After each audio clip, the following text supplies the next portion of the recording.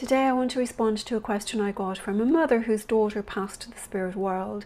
And her question was she still alive on the other side, and if she could see or feel her mother, and if her daughter feels alone there in the spirit world. So what I do want to say first off is, of course, she is alive and thriving in the spirit world, because we do know that consciousness continues, and and often in a far more radiant state than when we are struggling through our lives here in our bones.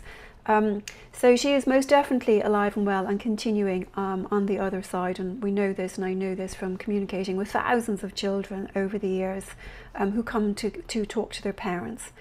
Your loved ones, of course, are always connected by that bond of love. The connection is telepathic, it's thought to thought.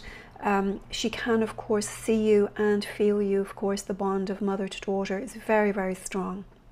So that, of course, is there present.